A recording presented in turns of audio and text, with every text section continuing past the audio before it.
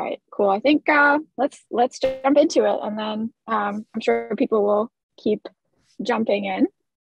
Hi everyone. My name is Chantal Wireco, and I will be your host and MC today. At Density, I'm a product manager where I work on our core customer experience. But in a previous life, I used 3D scanning and sensors to solve construction problems, to document existing conditions, and to design space as a product at different startups, including WeWork. So I am a self-identified spatial data nerd. And today I'm excited to chat with James Roche, CEO and founder of Helix RE and newest member to the Density family, about smart buildings for better spaces. Jamie, would you like to introduce yourself? Sure. Hi, James Roche. I've been circling around architecture and buildings and technology now for a while. My deep background is I went to Yale. I have an architecture degree. I think I was one of the first people in the architecture program to use CAD, which I know is hard to believe now, but there was one single CATIA station stuck in a closet, and I was studying the reintroduction of ornament into architecture, and I used a CATIA system, which I thought was ironic. It was designed for to design jet fighters, French jet fighters, and I was using it to explore geometric pattern languages for stained glass. So that was my deep background. I ended up doing a variety of things, some architecture, some building, and then found my way to Silicon Graphics. And this was back when Silicon Graphics was really the Google of its time. They were making it easy for people to present three-dimensional reality on a screen. I used, I think in the most famous way early on Jurassic Park. But while I was there, I had an experience that was really fundamental to me. Jim Clark, who was then the CEO, came in and presented the internet. And it was still pre-commercial. But I was in sales, and I had a problem then. We all had the same problem, really, which was we would get asked to be experts on a very wide variety of things, real time, by potential customers. So I get a call from Goldman Sachs saying, we're trying to build a system that will predict the value of a portfolio of assets 5 years in the future. We want to do that graphically. And then somebody call and say, we're trying to interpret satellite photos from space real time. What is the system configuration that will allow us to have the greatest throughput of these very large files? And on and on and on. And what we would do is we would try and answer the question as best we could, but we didn't have this range of knowledge. None of us did. So we had 3-ring binders. We had local experts. We could place a call and try and do this all real time. So after we saw Jim present the internet, then it was an intranet. We started collecting all of this information and created an internet sister intranet system that allowed us to do it all on the computer. So quickly pull up images, quickly pull up text, figure out who was the person I was supposed to call. And it was this sort of fundamental phase change in the way information was accessed that really lit things up for me. So I left SGI shortly thereafter, and I started a company that built e-commerce systems. And we built early large-scale e-commerce systems for people like Best Buy and Nike, and learned an awful lot there that I think had a bearing on what we're doing now. The biggest thing that we learned was that you can see the future, right? You can know that if you're a large-scale e-commerce retailer, then that things are going to go a certain way, and you can try and get there as quickly as you can, right? So we had one of the largest retailers in the world come to us and say, we would like to have Amazon plus eBay plus Facebook, and we have unlimited resources. Can you build this for us? And as soon as they left the room, we looked at each other and said, well, that's just not going to work, right? It's too much. It's ocean boiling, right? So we need a way to begin this process that is achievable, that is, will deal with the inevitable change management processes and changes to the business itself, both internal, how are our people going to do their jobs with us, but also external, how do our customers think about us, and how they can interact with us. And I think this maps pretty clearly to smart buildings and to what I like to think of as the Internet of Buildings.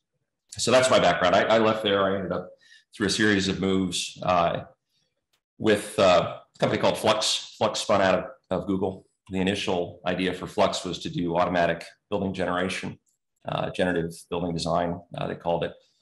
We concluded the market wasn't ready for that, but what the market was ready for was kind of a duplication of what Google did for all other knowledge, but for building knowledge.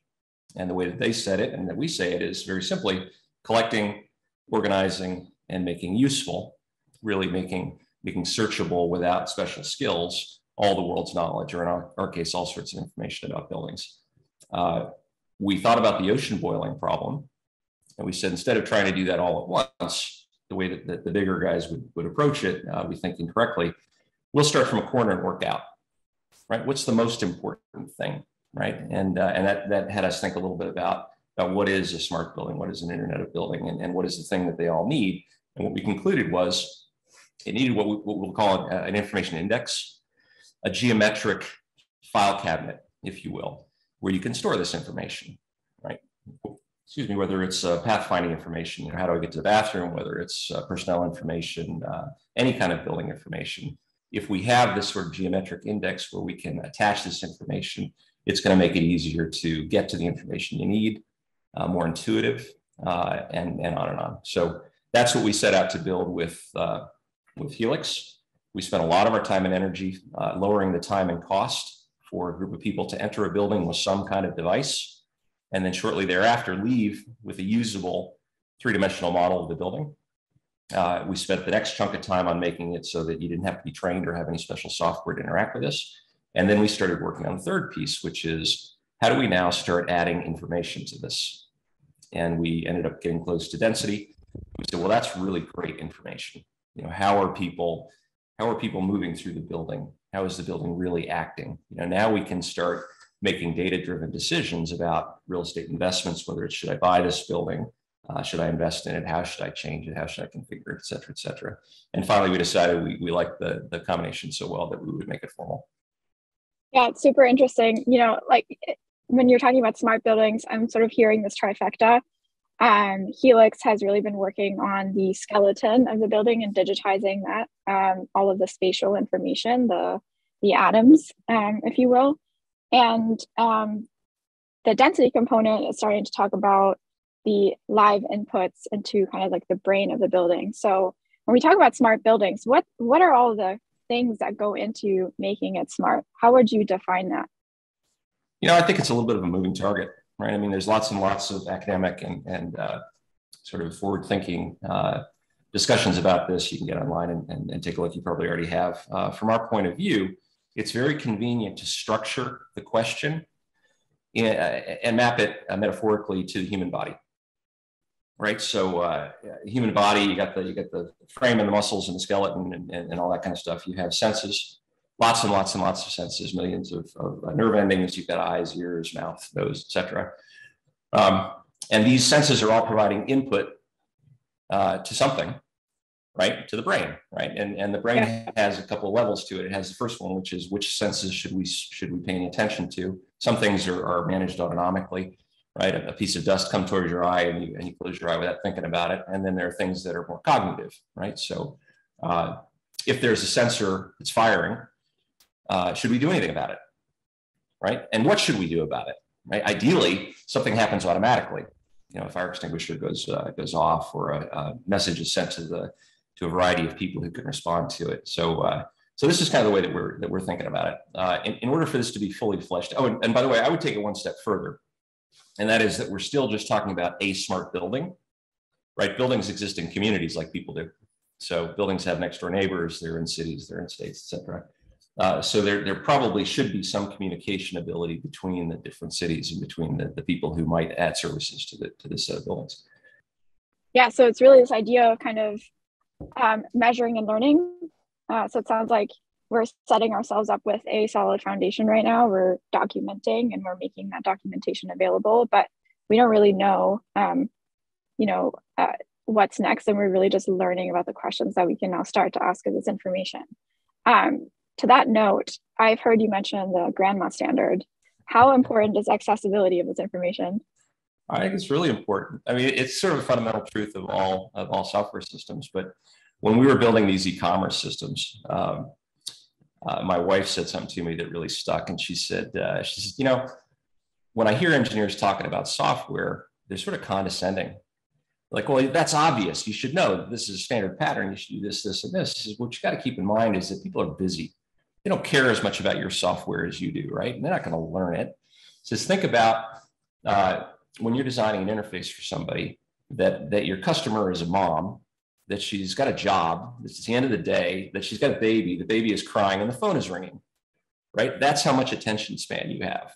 So if things are not so easy, Google easy, right? That grandma can get on there and she could do sophisticated cross data queries, right?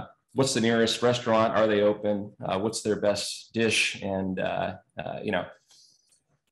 that sort of question. That's the grandma standard.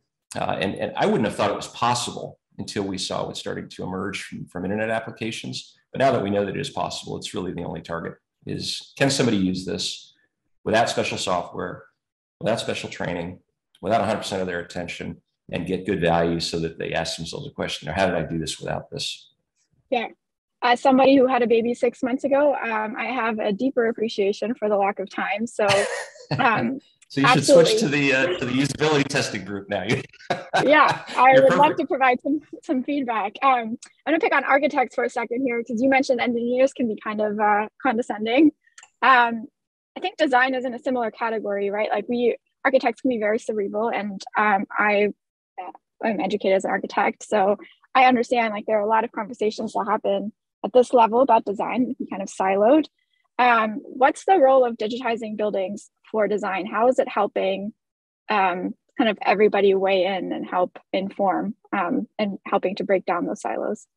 I like that question. First of all, I should sort of preface it by saying I have tremendous respect and fondness for architects. So anything that I say should for the record, me too. Should be heard in that light. But I think the pressure on architects is is extreme, right? They have to get customers, they have to get attention, they want to do something that's important, right? And so there's all this sort of pressure on them to do certain things. The way that that's kind of worked out is that architects they dress a certain way to symbolize that they're different, right? They act a certain way to symbolize that they're creative, right? And all of that is to provide counter pressure to customers saying, just do what I tell you to do, right? I want that plus that plus that. Here's my Pinterest board. Go make it happen, right? And so you have one of two things. You either have an untrained person designing a building by proxy, through the architect, or you have an architect who stands up and says, I'm Frank Lloyd Wright. I'm going to deliver the house that I want to deliver, and if it leaks, too bad, right? Neither of these are good. What we want data-driven decisions, right? We want hypotheses. We want to run tests, whether it's natural experiments with existing buildings or whether it's structured experiments. We want to be able to have an idea about what, for example, this is very topical now. What should an office be?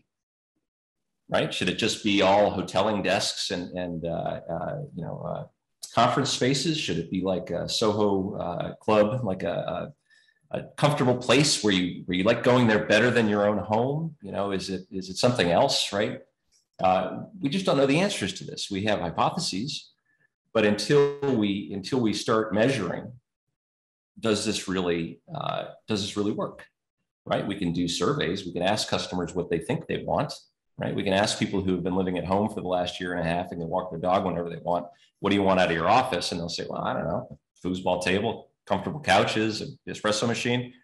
But, we did all that, right? We put in foosball tables. We had ping pong tables. We did the WeWorky kind of stuff back, in fact, before WeWork. And what we found is that the ping pong tables were never used. And yep. The beer tap was very rarely used. And what it was used in a way we didn't like. Right. So take it all the way back to your question.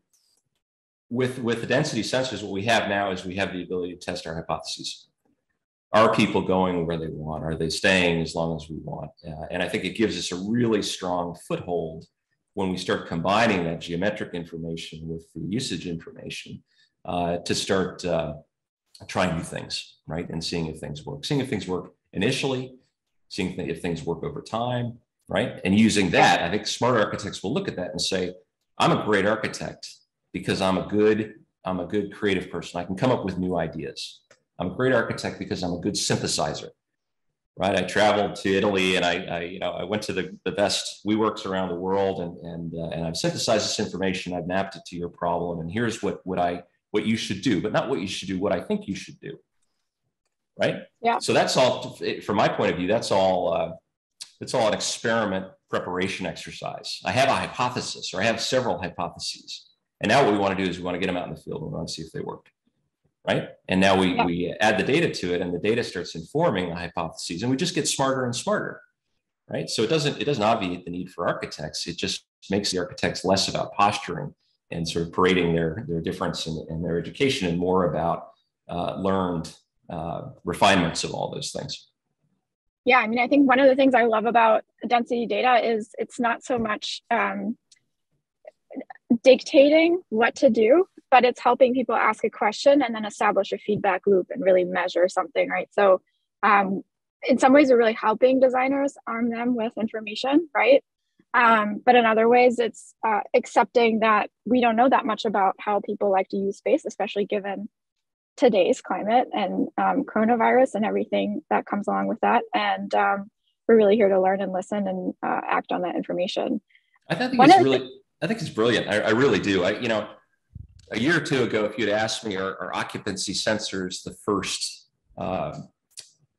first sense that this new building body should have? I might have said maybe, maybe not, right? But I guess the more I see how it's unfolding, you go into an Amazon Go store, and this sort of ability to honestly know, who's there and what are they doing is really, really helpful, right? And if you look around, you walk into buildings, you see more and more stuff on the ceiling. And I think that in many ways the density sensors, sort of ironically, are eyes without eyes, right? They give you what would be the visual feedback without you knowing who that person is in a very accurate way. And I think that's fundamental.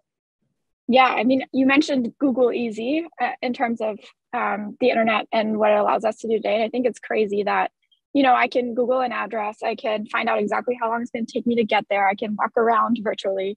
But what I don't know is if it's worth going, right? Yeah. There is not a lot of information about inside of buildings right now. And measuring experience is something that has to this point really been kind of this abstract need, but we haven't been able to do it yet.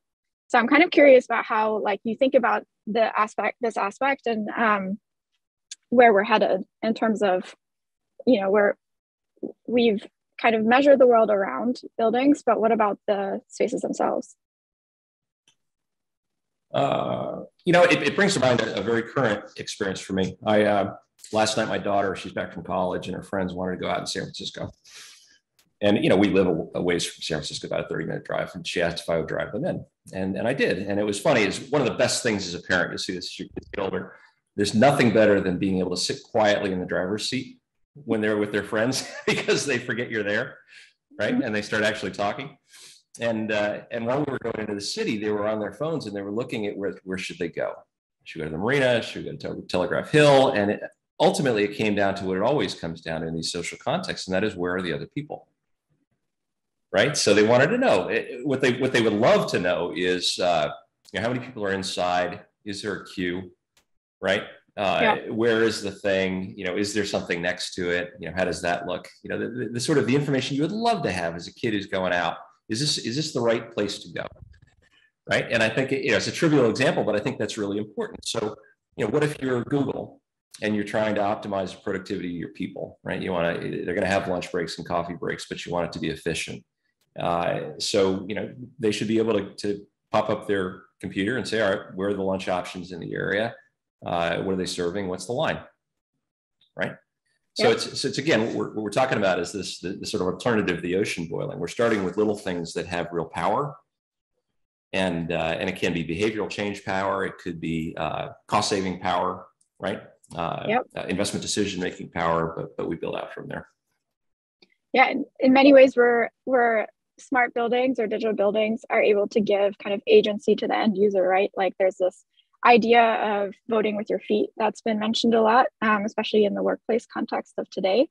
And if you can't measure it, how do you know where people are voting, right? So I think that's super important. And I guess if a company with a large workplace, for example, were to approach you and say, how do we know that our spaces are the right place to go?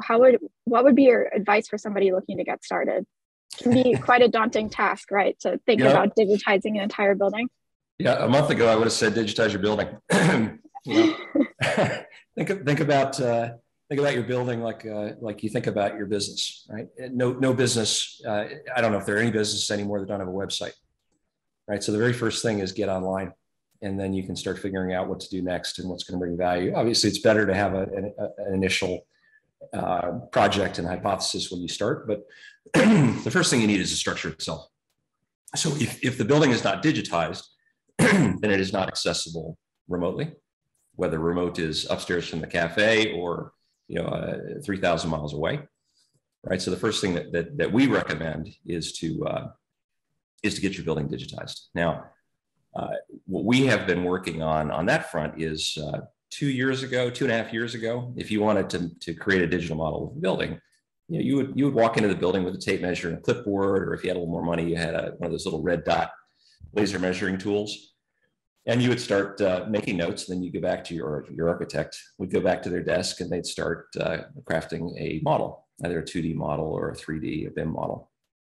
And it's hard work, it's time consuming, it requires real skill and expertise. And the result is something that most people can't use, right? I don't know how many people on this call have ever cracked open a Revit model, but it's a wonderful piece of software, but it's not easy, right? And it's expensive, right? It takes a while to learn, and you have to keep up with it, otherwise it gets away from you. What's happened is we now have new tools. We have LiDAR, right? This laser-based system that shoots lots and lots of those little red dots and then returns as kind of three-dimensional measured dot matrix model of the building. And then we have various forms of artificial intelligence and computer vision, deep learning, that allow us to interpret that data and then to speed up the process of taking it from points in space into they call it a semantically organized model, right? These dots are a floor, these dots are a wall. And now we have increasingly good tools online that take that very, very large, complex file and turn it into something that's more like a video game, right? So I know that I can walk through it. I know if I click on that circle, I'm going to advance forward, or if I can take measurements digitally and that kind of thing.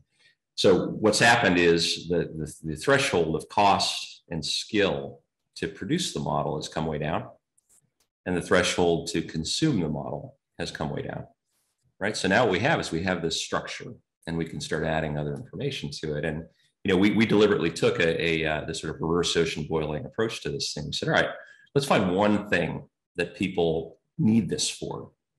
We won't sell them the thing that we know they're going to want and they're going to need, and they're not going to know how they could live without it before. We're going to give them something they want. So if Google wants to they've bought a new building, they've gotten it from National Semiconductor or somebody else, and it looks like an MIT lab, and they want it to look like a googly space, right? They need to have accurate 3D models, and they tend to design in 3D, right? It's not just where do I put the cubes? It's what do I hang from the ceiling, and how does the space feel, and light and sound and all that kind of stuff. So they really need 3D. So they needed what we were producing, and we worked with them to reduce the time to produce a three-dimensional model from months to days, right? And everybody else gets the benefit of that. It's like Tesla and other guys figuring out self-driving cars, advancing the state of the art in AI technology. Well, we all get to use that now, right? It's almost free to tap into that stuff. So all that's really working in our favor. So 2 years ago, if I were to go to a REIT or a large-scale real estate owner or operator and said, hey, for $2 a foot, I can digitize your entire space, they will walk me out the door, right? Unless they were about to do a renovation. Now we go in and we say, listen, we can give you a usable model of this thing that you can use to illustrate conversations and plan and do all this kind of stuff, and it's going to cost you 30-something cents a foot. They've moved. They now are beginning to understand how digital twins and smart buildings are going to impact their business. The economy has changed, right? They can't just put a sign up on a building and it sells anymore. They have to work a little bit harder for it, and the cost has come way down, right? So that's been our approach, is to reduce the cost to get your basic, call it your website for your building, and then start looking at how do we add more information to it, like density, ideally information that updates itself automatically. Streaming information is the very best kind. And then how do we use that? And you guys have been working on the problem from the other side, which is, what is the value of knowing occupancy and use? And we think, I think we both concluded as we got to know each other that it was the presentation It was the consumption of that data in context that really unlocked the next thing. Absolutely. I think, every time that we talk to a customer about density data, the first question we always ask is, what problem are you looking to solve? And so this ROI discussion for why teams want to or should invest always comes back to, well, what are the business problems that you're trying to solve? Because at the end of the day, if we're not moving the needle for you, then there's no value. So I'm curious, you guys have done, I don't know, thousands, hundreds of thousands of scans, maybe, I don't know. What are some of the use cases that you're coming across for people who are kind of first movers and ahead of the game digitizing their spaces? It's a complicated question, right? Because use case, it serves a number of functions, right? One is, how do I get funding to do this? What's the use case I make to the CFO? And then there's the, how is it being used, right? Let's start with the second one and then go to the first one. The truth of the matter is, today, for Helix alone, now this is not Helix plus density, but for Helix alone, the most common highly valued use is to illustrate conversations, right? And this started in COVID, when initially you couldn't go to the building, you weren't allowed to go to the building, right? And so we had to plan, or they had to plan, and they realized that people aren't all in the same place. It's not convenient for them to come to the building. So imagine a scenario where you are responsible for updating a building, and you're the guy, you're the project manager, CBRE person, let's say, right? And you're communicating with your customer at Google and with the finance people there, and then you're communicating with this endless sea of contractors and potential contractors, bidders, right? Mm-hmm. So the first thing you got to do is you got to decide what's going to happen. And so everybody gets together and they say, okay, we think we want to put in a new elevator, right? And so you got to figure out, can we put in a new elevator, right? Is there space? Is there some structural element in the way? Can we get all the way to the ceiling to put the lift equipment, or do we have to put it into the basement? These are major decisions, right? And if you do it right and you do it quickly, you're saving money. If you make a decision and you're missing some critical piece of information, you're losing money, right? Yep. You either have to redo it or you have to come back. And there's this sort of unfortunate cascade effect, a downstream effect of mistakes. Right? If somebody does something, doesn't have the right piece of equipment on the first day, it may cost that guy a day. He can come back tomorrow, drive back out to the thing, but it may turn into weeks or even months of delay as all of the downstream functions can't do their work.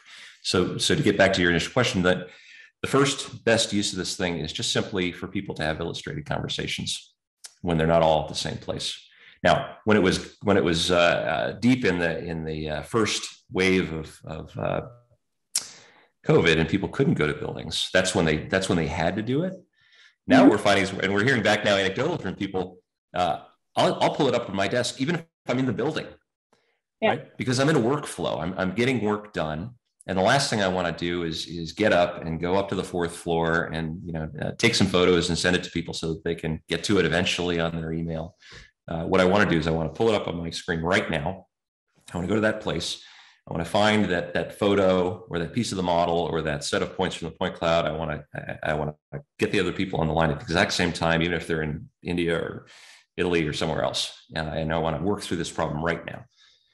And so real time to real information, real accurate information is the primary use case right now.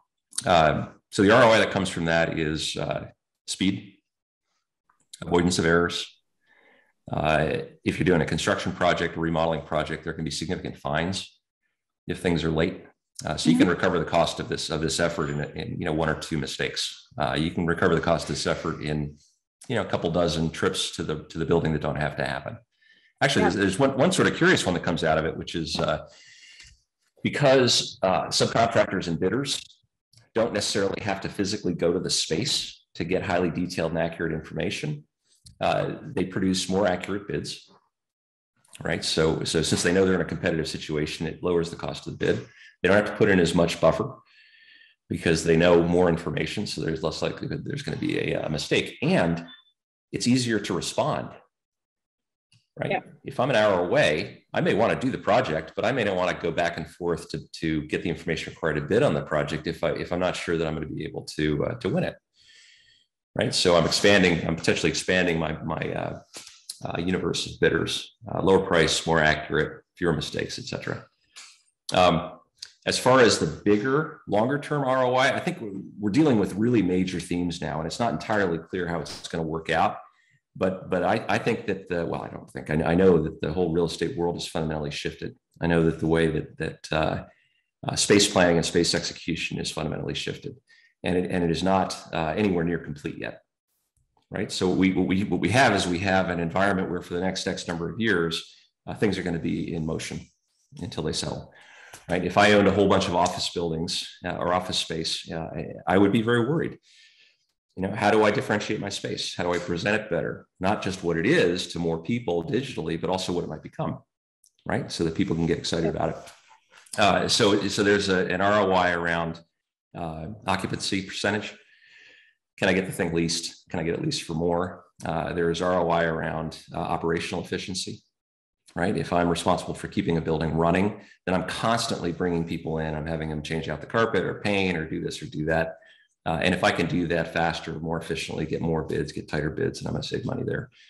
And then I think there are the really interesting ones, like you brought up with architecture, and I'd say there's a parallel one with space planning for companies. I want to know what is good space. Yeah. Right. And so what we're learning with AI is that the first thing is you have to pick your success metric. So what is good space, right? Is if I'm a real estate owner, it's space that gets leased for the most amount and gets operated for the least, right? And then sells for the most in the end. If I'm Google, I want to know what space helps me attract people, the right kind of people. What space makes them not leave? When Facebook calls them and offers them 50% more. I want to know what space makes people productive. Right. If I know that I'm getting 4 or 5 good hours out of people, how do I make that 6 hours? Right. How do I get them into the right mind frame? So these questions are not entirely space related, but somewhat.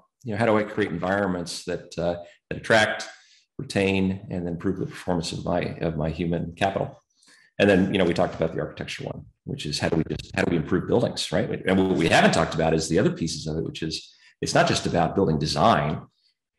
Right. It's also about building efficiency, right, and cost efficiency we talked about already, but also energy use, sustainability. How do I make buildings better, right? And then there's safety, and I think the Helix Plus density is going to have a big role in this, right? So what if there's something happening in a building, or what if we think there might be something happening in the building, right? There's an alert.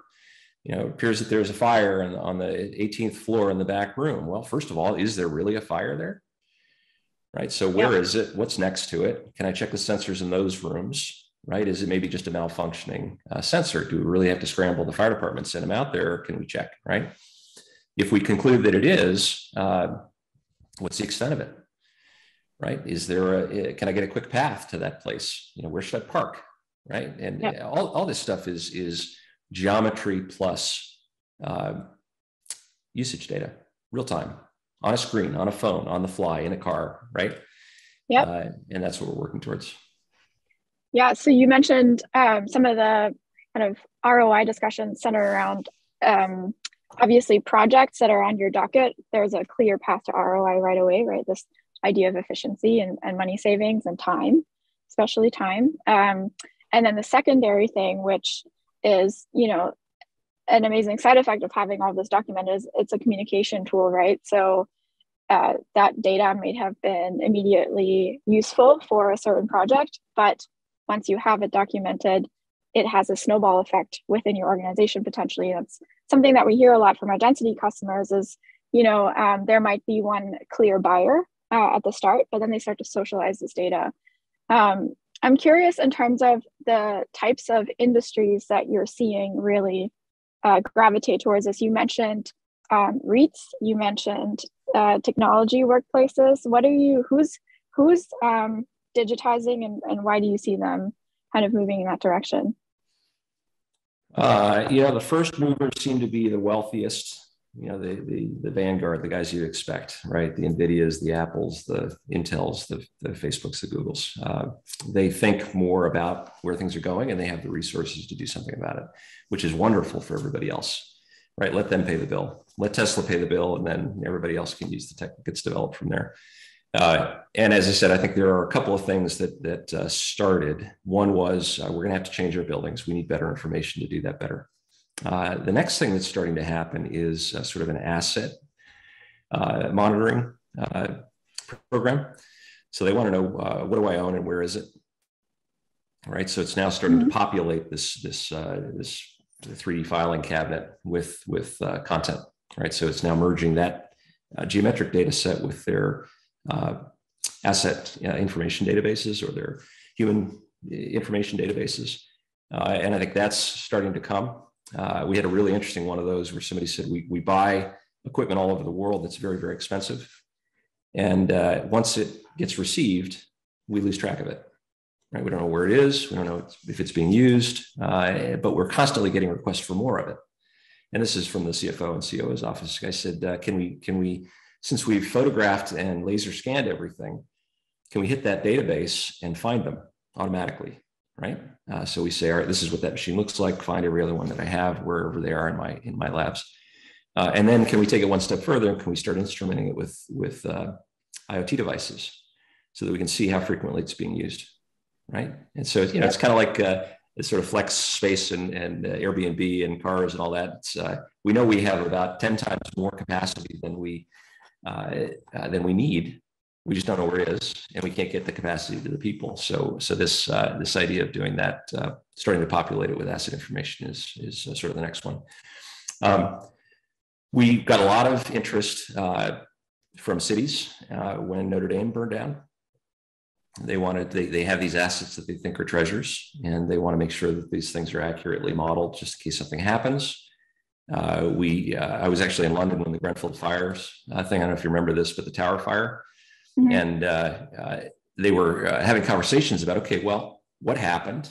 Why did it happen? Where else is that situation, right? And I remember a conversation very explicitly where the guy said, they want us to figure out every building in London that has this problem.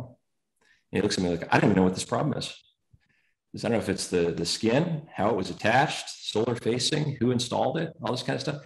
For me to answer that question, I'm going to have to deploy a fleet of trucks with smart people. And it's going to take me months. Maybe it's not even possible. He said, I really should be able to do that with a Google search. Right? Show me every other place that I have this. So, so public safety in buildings and historical preservation is another big one. And then the last one is, unfortunately, we have this sort of steady stream of security issues that show up, first-person shooter things and all that. And so people want better tools to better understand and plan for what should happen, right? Can we understand what is the best response? Can we help the people who use our buildings understand what should they do in the case of this? So I think these are the vanguard group. But to me, this is very similar to the early days of the internet when I don't know if you know this, but the vanguard group was scientists, right? They wanted to share papers and they wanted to share X-rays and MRIs and all this kind of stuff. And the only way they could do it is put it onto a tape and pop it in the mail. And a few days later, the guys would get it or they wouldn't, right? Yeah. And suddenly with the internet, they could be looking at the same X-ray at the same time. It was very esoteric, didn't apply to everybody. But now you know what's happened. As you said, once the thing's out there and people realize, oh, wow, this is interesting. I can really interact with my building and its information anytime I want, anywhere I want, for any reason. And like, well, now I use it for this. I use it to figure out if there's a line at the coffee shop, Yep. Yeah, I love that. It also goes back to the idea of accessibility again, right? Like you'd hate to scan the entire Notre Dame and then put it on a floppy disk. And then years later, you're like, well, we did it, but how do we consume it? How do we open this? Like if Revit's not around anymore, what do we do if that company, if it goes away? So that I think that's super interesting as well. Like the idea of like, how do we exchange that information once it's documented? Chantal, you brought something up twice that I think maybe warrants a couple of minutes. There is this information of there's this concept of information value, right? And I've talked about a compressed time frame, right? I want to know what's going on right now, but there is a second one, which is what if I want to answer a question I don't even know I'm going to ask yet? Yeah. Right. So I'm collecting all of this information. I'm storing all of this information, and I don't have a use for it, but it's not very expensive anymore. Right. So I just keep it. Right. And then later on down the line, somebody says, hey, could we? And the answer increasingly is, yeah, we'll just go ahead and hit the database. We'll train up an AI to look for this particular pattern in that data, and we'll see what happened, whether it's how was the space used during holiday, or is it what happened last time there's a fire alarm, or whatever. So there is a sort of an ongoing value. I used to actually say the opposite. I used to tell people that data was cost, and unless you had a real use for it, don't bother storing it because it was expensive and hard to get to and all that kind of stuff. It's not true anymore. Right? You can just leave it up in a Google Drive or Amazon or somewhere else, and pay a few bucks a month for them to hold on to it for you, back it up, and then if and when you need it, go get it. Yeah, I think that's a really interesting point, like a valuable point to highlight about kind of like the last question that I have, which is about the future, right? It's really easy to say we should digitize everything because it's going to help us do X, Y, and Z. But I think the point that you're bringing up is we don't know everything there is to know about the future. We don't know anything about the future. So how can we set ourselves up for success to be able to deal with what comes, right? Like I think COVID highlighted a lot of that for organizations, this idea of future-proofing your company, your city, your all the places that we live and work in, because we don't know what's coming, and all we can do is kind of prepare ourselves as best as we can. Yeah, well, I agree. If you were to ask what data should we be storing, and should we store everything, I guess my answer would be store data that doesn't expire, store data anonymously, right? Because you never know when some bad actor is going to want to hit it, right? So I think that's one of the things that really attracted us to you guys, is that you have real information, but it doesn't connect to a person, and store data that that's not exorbitantly expensive, right? I don't want to say, hey, listen, just store everything, be a pack rat, digital pack rat. Yeah. Be thoughtful about it. But if there's some reasonable possibility that some data is going to have a long lifespan, and that you might have some use and it doesn't cost too much, and it's anonymous, then store it. Yeah, data stewardship. Listen, it was really great to chat. I want to pause here and open it up to the audience. If anybody has any questions, please throw it in the Q&A. It doesn't look like we have any yet, but use this minute if you do have something that you'd like us to touch on before we wrap up. I also wanted to say that if you want to get in touch with us, Jamie, we can share our LinkedIn, right? What's the best place to reach you at? Is that LinkedIn? Is that something else? Yeah, LinkedIn's good. Great. So I'm about to put links to our profiles into the chat as well. If anybody would like to reach out to us, connect, share any thoughts that you have about what we talked about today. And hey, Chantal, yeah. Is where you worked before this a secret? It's not. Okay, good. Because I want to share one more story with you, because I really like it. Please do. We had a very robust office in London before COVID, and we were scanning a lot of buildings there, and a lot of them were for WeWork, which is where you were. Mm-hmm. And we got to be very friendly with the guys. Excellent group of people, and very forward thinking, as you would imagine, or as you know. But a guy came to me one day and he says, all right, here, let me tell you about a scenario. He says, we have all these buildings, right? Enormous number, but I think they were the biggest landlord in London at the time. Maybe they still are. Yeah. And he said, we have this problem that happens all the time, which is somebody will walk into a space and they'll say, show me what you got. They'll be wandering around the space, and they will inevitably go to a space that is not available. And they'll say, I want one like that. Right. And the person who is receiving that call, or that question, is a real estate broker, smart, young. In the case of WeWork, always fun to be around people, but not a computer. And so the guy says, I don't even know how you answer that question. And what does like that mean? Right? Yeah. Is it that number of seats? Is it decorated like that? Is it windows on two walls? Is it 12-foot ceilings? Is it, I don't know. What does that even mean? Right? And do you want it in this building? Do you want it anywhere in London? Do you want it in this section of London? And he said, what would be cool is if we could start to organize that question. What does like that mean? What is true about this space? What is its orientation, square footage, number of seats, light quality, right? All that stuff could be stored and could be matched. And so if the thing is digitized, if it is data annotated, if it's organized, if it's searchable by grandma, then you should be able to say, all right, show me every other space that's like 201. Yeah. Right? And it'll say, all right, here's what we got in the building. Here's what's available. Here's what's going to be available in the next 6 months. Here's what's available next down the street. Here's what's available, 20 miles away.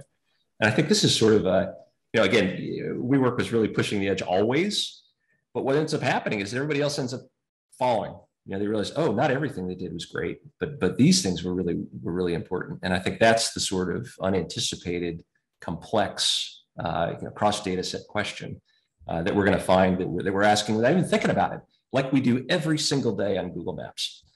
Yeah, I think that's where it starts to become really fun, right? Because it's this idea of like data and context again. We can digitize everything, but unless we've got somebody looking at it, digesting it, and like labeling it, supplying kind of like the metadata, if you will, there's not much else we can do other than kind of this is how it is. And when you start to be able to dissect and analyze space in terms of different qualities, like, maybe we've got something just like that, but it's in Seattle, or we've got something just like that, but it's, in another country. So I think that's where, like, from a design perspective, also, it just starts to be really fun because it's starting to be very like plastic and flexible the way that you're working with this data. Yep. So we got some questions. We do. First question is about security. What is the protocol and security on the programming? I run facilities for an electric co-op, previously for a GC, and we have strict safety standards for getting into the system. So do you want to take that? Sure. Yeah, this come up a lot. Again, in London, we had some conversations with the nuclear authority there, and as you imagine, that was top of mind. I think the way to think about this is to, again, just map it to current corporate internet use. I have all of our financial information, investor information, employee information, customer information. I can get it all through the internet, right? I can get it through the internet, but nobody else in my organization, or one or two people, can get it. Certainly nobody outside the organization can get it. And that's the way we structure the information about buildings. There are some certain scenarios where it really has to be air gapped and on-prem, like nuclear facilities. I might make an argument that these data centers are probably more secure now than an air-gapped on-prem system because of the human factor, but we just treat it like that there are layers of information and there are access privileges that allow you to get to some, but not all the information. Yeah, absolutely. And I think one of the points you've made before as well is just because we can digitize it doesn't mean we have to make it available to everyone. So there's this idea of choosing what you're sharing out to your employees or other teams within your company, and critical data gets put behind lock and key, so to speak, and secured to the highest standards, as with every other technology out there that's critical. Yep. Second question, this is about what happens if Revit goes away.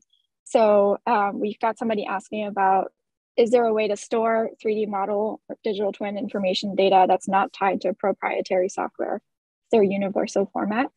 Yep. I can tell by the question, this is a guy I'd like to have a drink with, or a woman. Yeah, well, the answer is yes, right? You can store, there are open standards for storing and sharing geometry. I think that's probably where it will go at some point. This hasn't been affected in the software yet, just because it's not convenient and it hasn't been a development priority. Right now, we have to work in the language that people use, and our customers use Revit, and they use AutoCAD, and they use PDFs, right? And they use just on-screen maps. But the truth of the matter is that Revit is really a fantastic piece of software, and not everybody loves it, but we all use it, and I like it a lot. But it is it's heavy, it's complicated. Only certain people can use it, both to build, to change, and then to access the data. And it was really built for design, right? It's been adapted for construction, but really was built for design, and it is a proprietary walled garden kind of system. So I suspect that there would be a day, even if Revit is the center point for design and even for construction, there is some abstracted version of the geometry that is a more logical index for what is effectively GIS connected data. let's pull in data, figure out where it goes, figure out what it attaches to, but we are not currently working on that. We know people who are, and if and when those tools get to be good enough, it will probably be a data interface, a geometric interface to the other data. I don't know that it's going to replace Revit. I don't have a point of view on that, but I do know that we need to meet the granny standard, and Revit does not do that. Yeah, what's ironic is you mentioned you were one of the first people to use CAD at Yale, and now it seems like architects can't get off the computer anymore.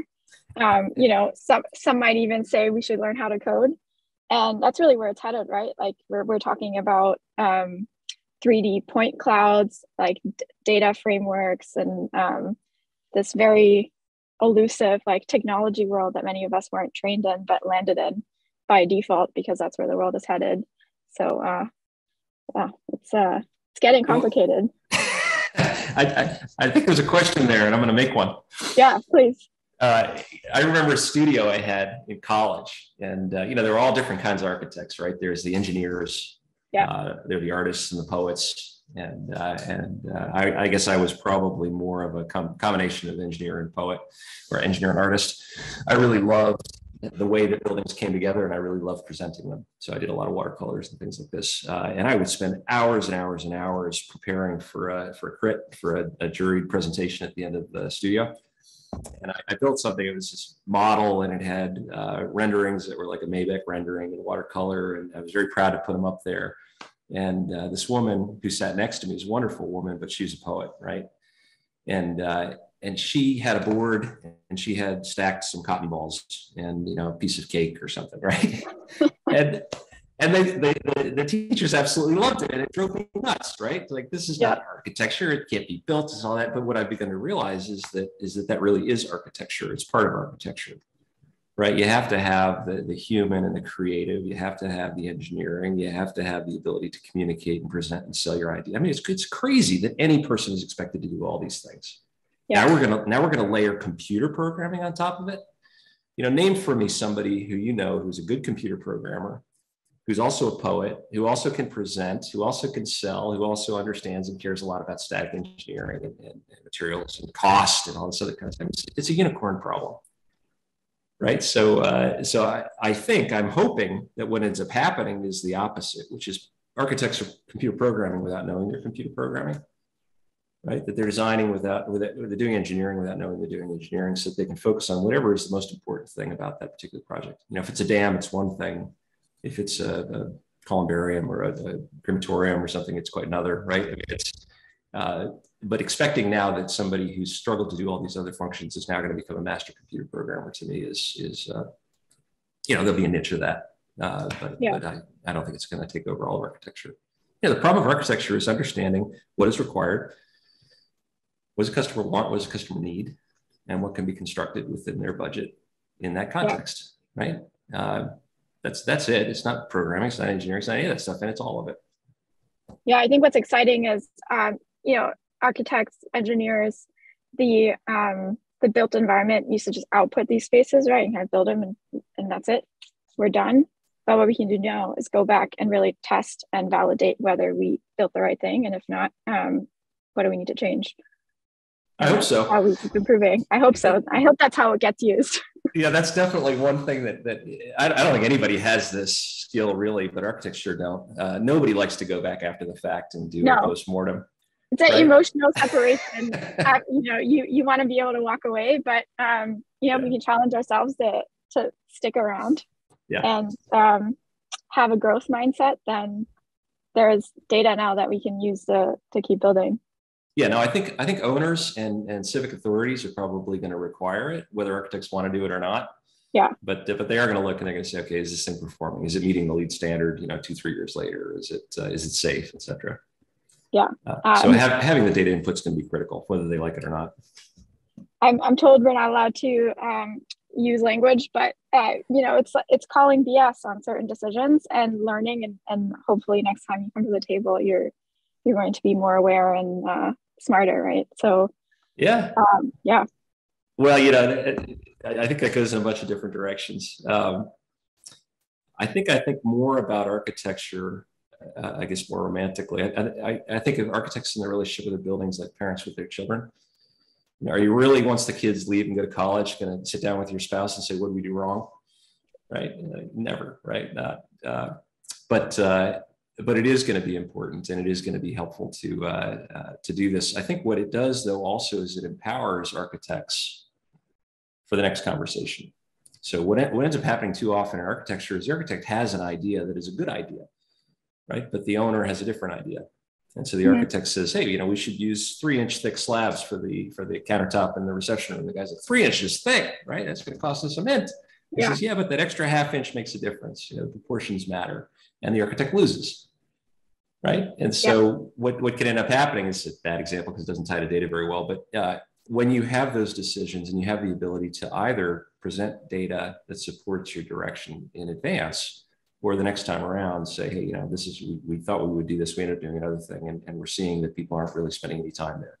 So it helps arm the architect or the design authority to win more of those sort of arguments. Absolutely. It's very exciting. I mean, being an architect now or a designer or workplace team, there are a lot more tools in your toolbox, and it's just a matter of how you choose to use them. Awesome. Well, we are almost at time. I want to thank everybody who stuck around for this chat on intelligent buildings and the philosophical discussion at the end that this turned into. Hope you enjoyed. And if you have any questions, like I mentioned, please feel free to connect with Jamie and myself on LinkedIn, reach out and message us. All right. With that, we're out. Bye, everyone.